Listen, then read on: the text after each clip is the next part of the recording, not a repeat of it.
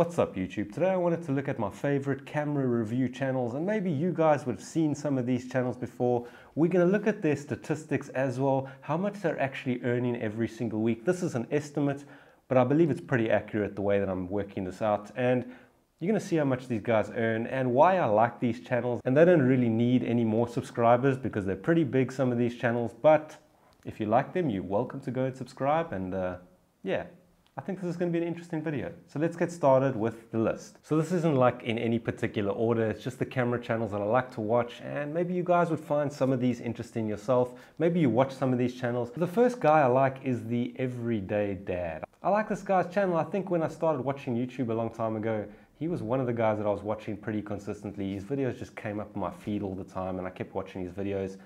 He's really honest. I like the way he speaks. He's got a nice personality. He's got a lot of honesty in his voice, and I like that about him. And he does this intro.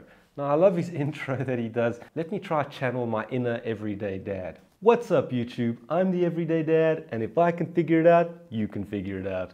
Now, I know I said the Sony a6400 is my favorite camera, but I changed my mind. People change their minds, right? If you wanted to know, he's got 174,000 subscribers now, and he's earning roughly $5,000 US per month. So not doing bad, and that's on the lower end, not to mention all the products he gets sent every week. He used to do a lot of camera stuff, like back in the day he was doing the Sony a6400 a lot, and I used to watch those videos. He's not really a camera review channel anymore, so I don't know why I've got him on the list. I just like his videos, but he does a lot of laptop stuff now and iMac reviews, and I mean, if I was getting sent free iMacs and iPads and everything, I'd probably also do those reviews. So good on you, Everyday Dad. But Everyday Dad, maybe now and then you could do another camera video. Wouldn't kill you. The next camera review channel that I like, my gosh, this guy. Camera Conspiracies. Guy called Casey runs this channel. I can't even say enough good things about Camera Conspiracies. I watched this guy. The first video I ever saw of this guy, he was doing like a review of the Sony a6400, and at that stage I was looking around for another camera, and I somehow landed on his channel. He's got the best and most insane personality, I think, amongst all the YouTubers I've ever watched. He's really not afraid to be himself and put himself out there. The first video I watched of that guy, he was like morphing across the screen, trying to figure out what the autofocus was on the Sony a6400. That's what I like about him. He's kind of weird, and I'm kind of weird, so that's why I like Camera Conspiracies. This guy's just such a good comedian, and I'd even go as far as saying he's probably a genius. And just watch a couple of his videos. He's the kind of guy you want to watch when you're feeling bored with the regular YouTube content. He gives photographers a hard time.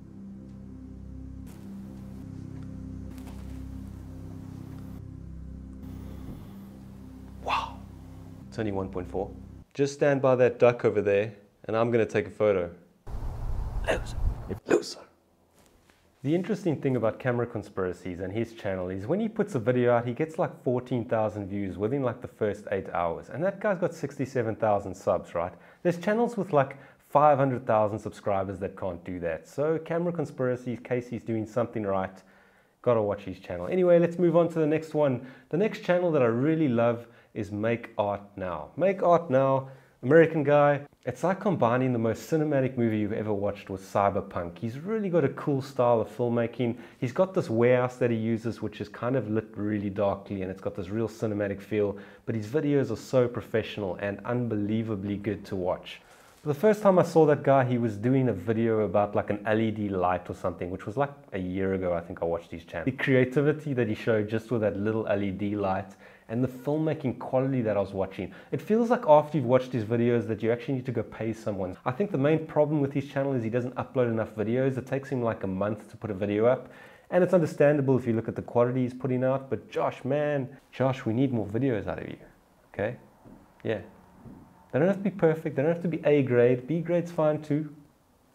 I'd watch a B grade Josh Yo video. The next camera review channel that most of you would probably know is Potato Jet. I love Potato Jet. He's really funny, and it's just like a feel-good guy to watch. I don't know what it is about that guy's channel, but when I watch one of his videos, I'm always in a good mood afterwards. He's really funny, really smart, really quick, and camera companies love that guy. He's got 699,000 subscribers, and you can pretty much bet that most of his videos are going to clear 100,000 views. So he gets a lot of sponsored gear, but even though he is sponsored heavily by a lot of companies, I think I still watch his videos and I believe in the review that he's doing. And that's the thing, when you're a really big YouTube channel, people start throwing things at you and emailing you, you need to do this review, you need to do that review, you need to give us a good review. I think the products that he actually chooses at the end of the day are things that he would buy with his own money. So that's why I trust Potato Jet. Also a great sense of humor. If you're wondering how much Potato Jet earns, you don't want to know. Roughly 10,000 US dollars just from YouTube according to our stats. Not to mention sponsorships, camera stuff he sells afterwards that he gets for free, and Amazon affiliate. I can imagine the Amazon affiliate account that he has is just astronomically high.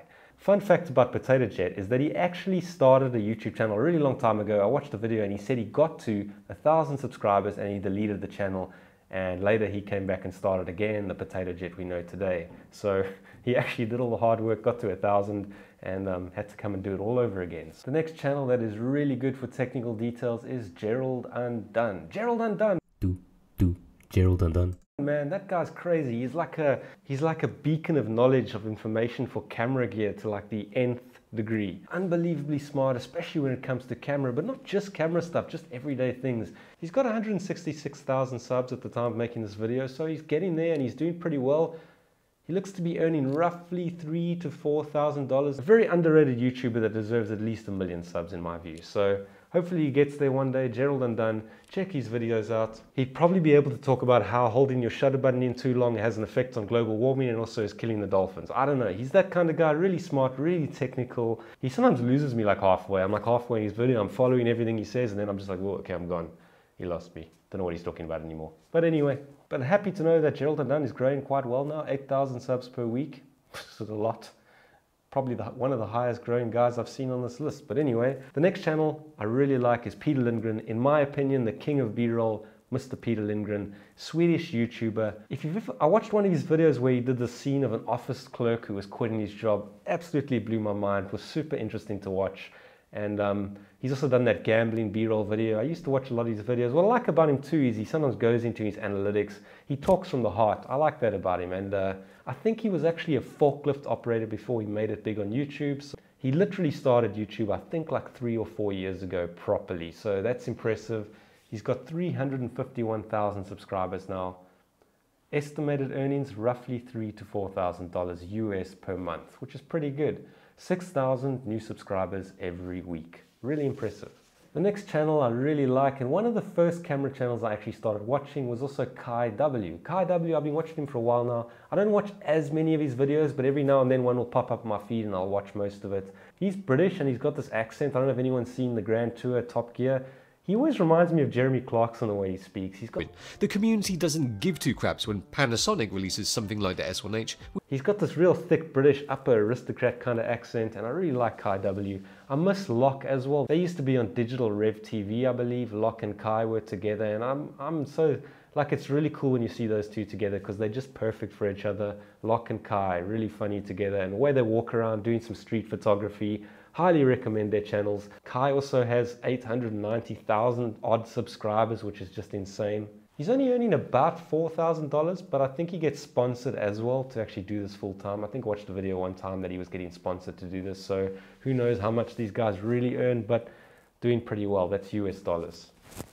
The next channel that I really do like is DP Review. You might know DP Review, they're pretty well known. The guys are Chris and Jordan, they're pretty fun to watch. I like watching the videos. They go to these like small town field vibes and they got like a nice tree behind them or something. It's always in the outdoors. They really know their camera gear and their camera stuff. Chris and Jordan, and I think they left Camera Store TV back in the day and they sort of joined DP Review. Like I'll always watch one of their videos and I'll watch at least 10 or 12 minutes of a video. They just keep you watching because their knowledge is really depth. So DP Review's got 259,000 subscribers at the moment, earning roughly $5,000 US dollars just from YouTube, not to mention Amazon affiliates as I said, and gaining 1,500 new subscribers a week. So the next channel I really like, which I don't watch as much anymore, is Tony and Chelsea Northrup. They're a really good team, husband and wife team. They've been doing this since I was born probably.